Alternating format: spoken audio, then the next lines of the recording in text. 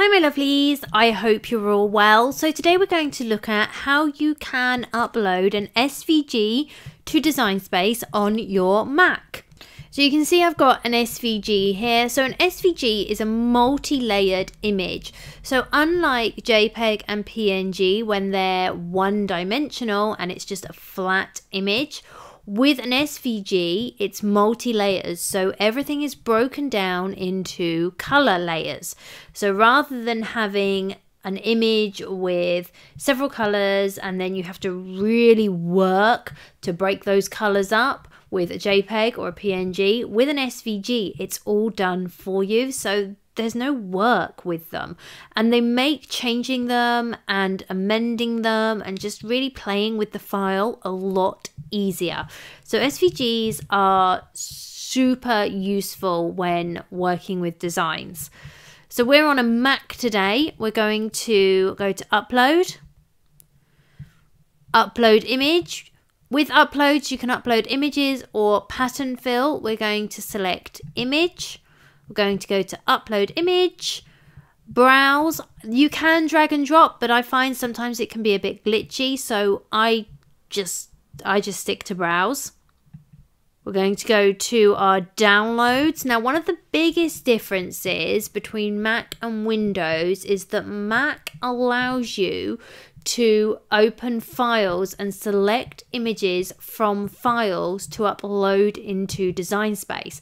Windows does not allow you to grab images from files.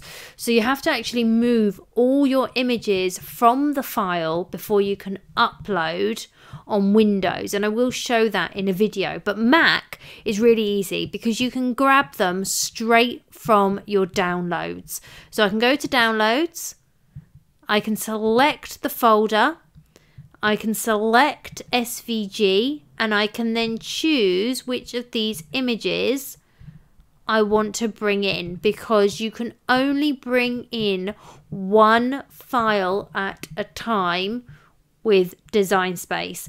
Now, there is something that changes that slightly, and there is a video Friday, that will show you how you can actually bring multiple images in. But rule of thumb with Design Space is you can only bring one image in at a time. So we're going to select this one and go to open. Because it's an SVG, we do not have all of those extra stages that you get with JPEG and PNG where you have to remove the background. We don't get any of that. An SVG is brought in as a cut and it brings it straight in. There's nothing to change. Now you can change it to a print and cut in the canvas, but it will always bring an SVG in as a cut image.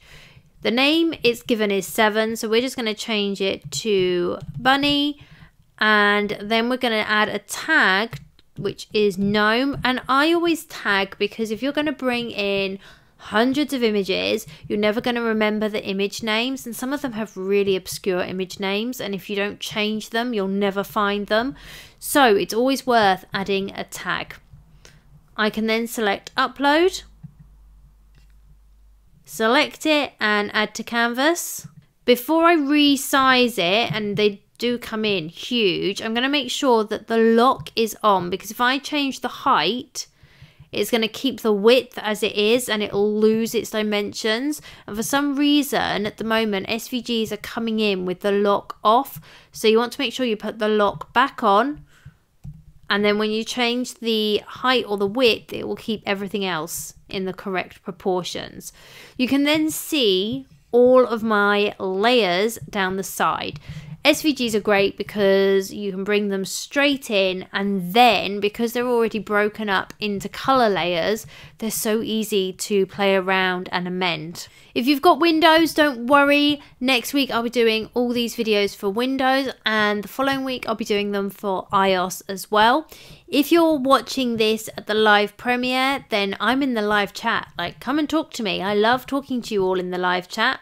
If you're watching me later than 7 PM, then you can ask any questions below in the comments, and I will again get back to you. Please do subscribe, hit that notification bell, give the video a thumbs up. It really does help me out. It's free, so you know, why not? It's free to do, and it really does help me. So thank you very much to those of you that do. I hope you've enjoyed this, and as always, thank you so much for joining me, and I'll see you all again soon. Bye!